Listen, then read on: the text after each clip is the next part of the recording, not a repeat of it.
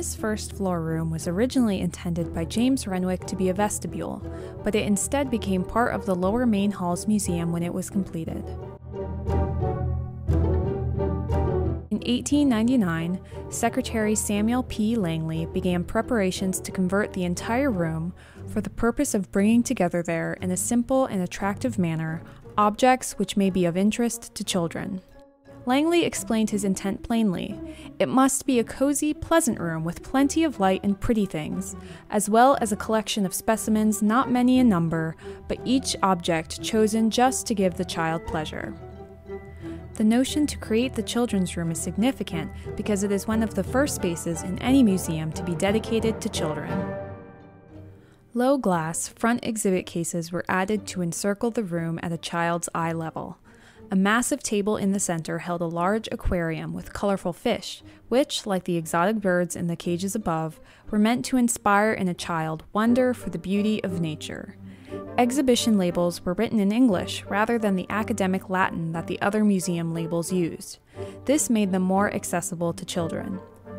Other cases held such wonders as the largest and smallest birds of prey, the smallest and largest eggs of the world, the largest lump of gold ever found, and the largest diamond ever cut. All objects were chosen to support the theme of the room, which was painted above the south entrance. Knowledge begins in wonder. The hope was that after a visit to this special place, the child goes home at last, glad and with knowledge and the love of knowledge in his heart. He is happy, and because his curiosity has been aroused, he has learned. This same phrase is now above Wegmans Wonder Place, the children's space in the National Museum of American History.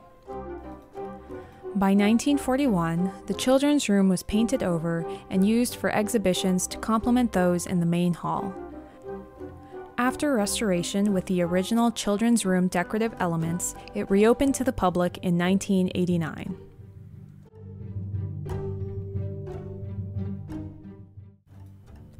Early in its history, the castle's north portion was considered as part of the National Mall, and in 1883, the statue of First Secretary Joseph Henry was erected.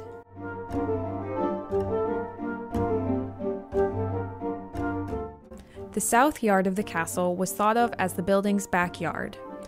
Landscaping around the castle turned what had been an open field into a serene wooded park.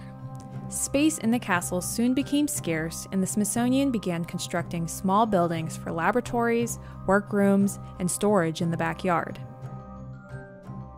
In 1884, a temporary structure was built as a workshop for preparing objects for exhibition.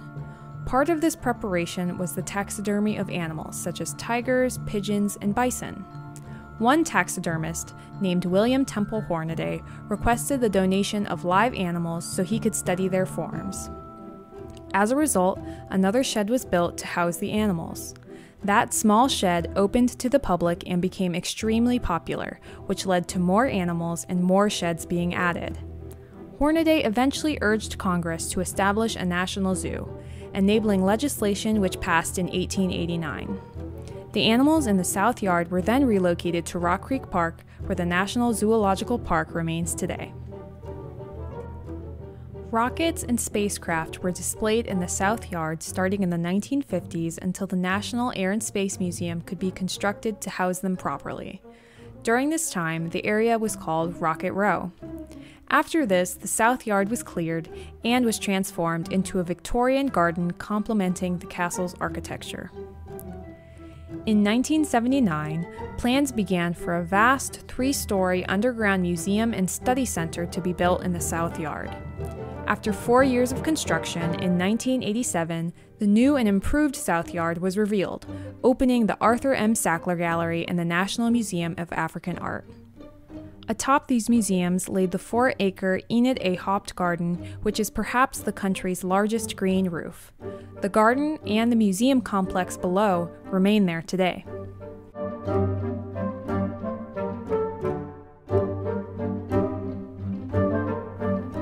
In this room lies James Smithson, the founding benefactor of the Smithsonian. He died in Genoa, Italy, and never visited the United States.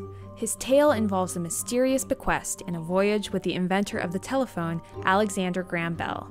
To learn more about this and other Smithsonian tales, like Another Fire, attend one of our castle docent tours.